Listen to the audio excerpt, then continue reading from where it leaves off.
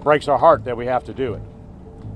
But we do it because we are in a fight to save our democracy. The nationwide Republican vote suppression efforts, anti-voter efforts, is coming to a crisis point in the state of Texas right now. We are determined to kill this bill in this special session, which will end on August the 7th. And we will stay out until then in order to do that.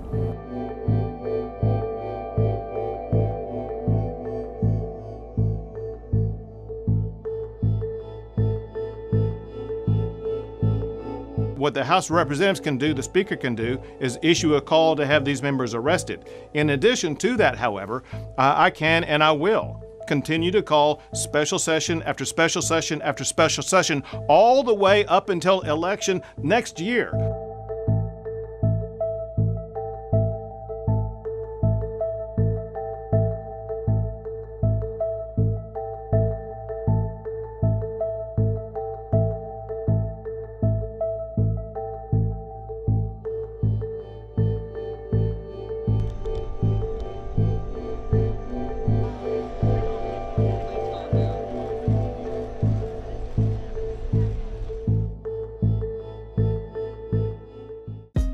Hey, thanks for watching. If you like this video, check out these other videos from USA Today to stay up to date with all the latest news.